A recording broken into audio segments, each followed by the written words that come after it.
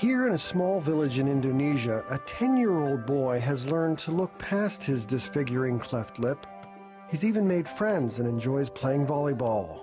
But the thought of leaving his village to compete in his favorite sport still terrifies him. I didn't go to volleyball tournaments because I was afraid of what the other kids will say. Irfan's father comes to all of his son's games, but his heart breaks when he thinks about his son's situation.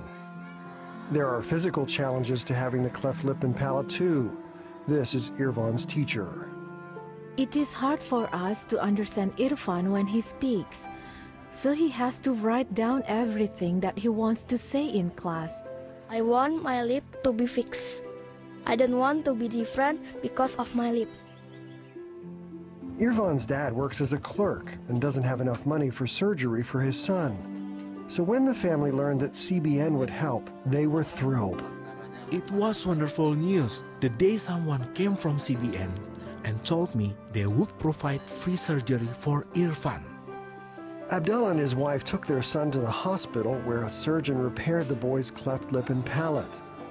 Today, Irfan is back playing volleyball with his schoolmates and has even signed up to compete in a tournament outside his village for the first time ever. Irfan is much more confident now. He is like a new boy.